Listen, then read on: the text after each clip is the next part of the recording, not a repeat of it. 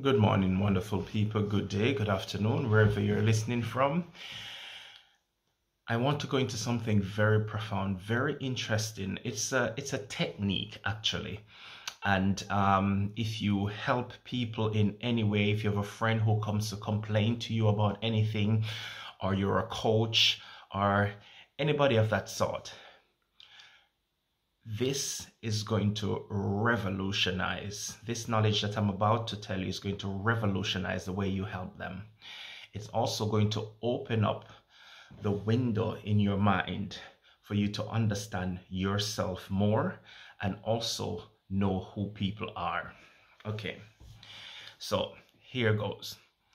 Anytime someone comes to you to complain about someone else, or about a situation, could be a situation on the job or anything whatsoever,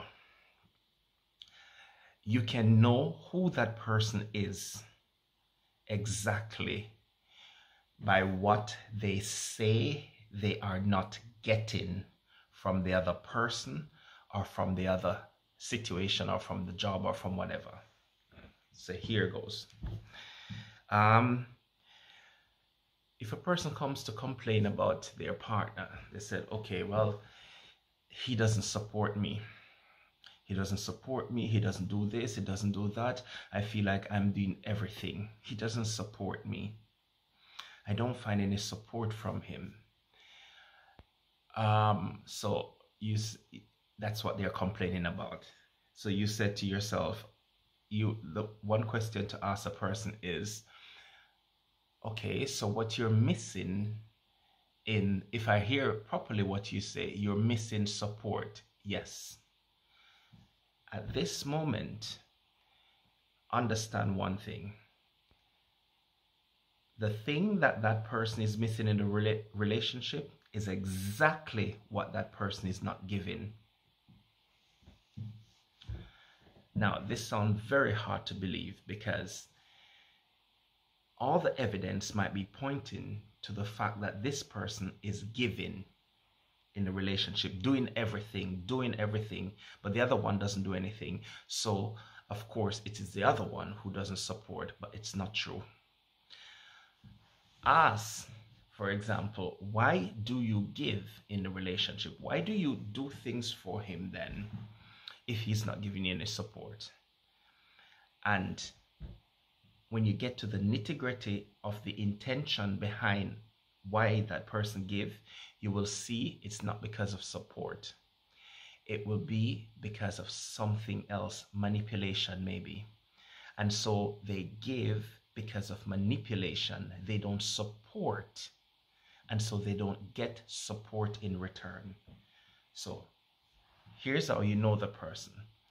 You see, that thing that they complain about that they're not getting is exactly what they are not giving. So this is how you know who people are. The thing that they say that they are not getting from any kind of relationship, and everything is a relationship.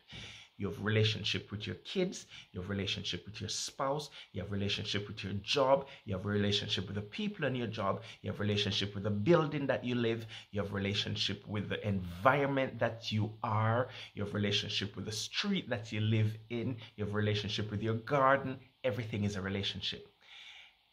Anything that they are missing from any of these relationships is exactly what they are not giving.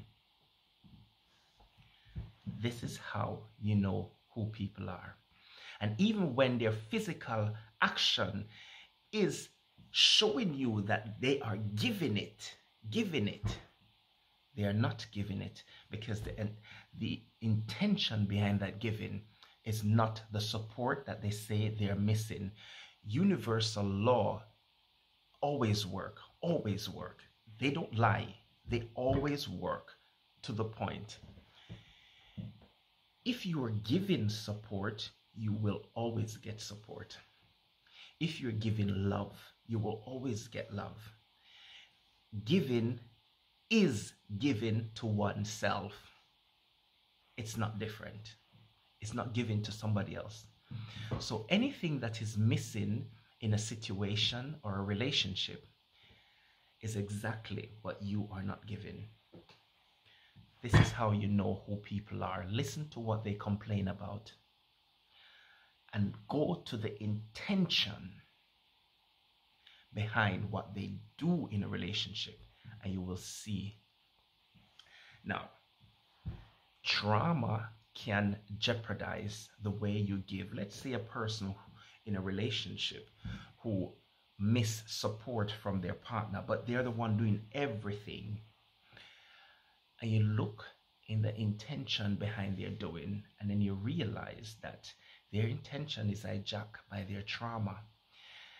They don't feel like they're enough, so they do things to be enough in the eyes of the other person.